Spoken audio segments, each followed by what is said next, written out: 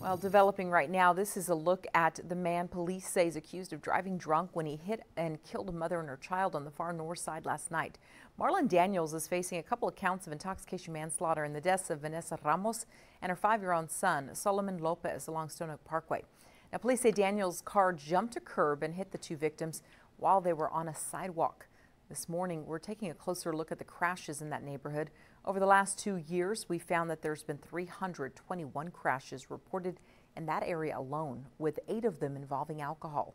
Residents in the area are now asking for more reinforcements for safety inside their community.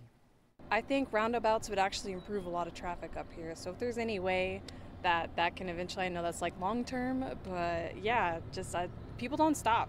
Just get more enforcement up here and start holding people accountable for their behaviors.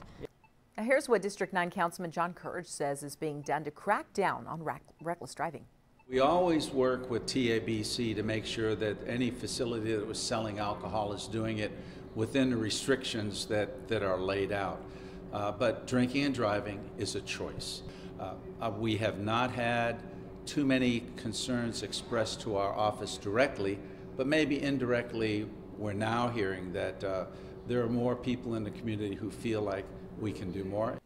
Well, Councilman Courage says no amount of traffic safety infrastructure is actually going to stop drunk drivers from getting behind the wheel. He also is looking into increasing police presence to slow down drivers.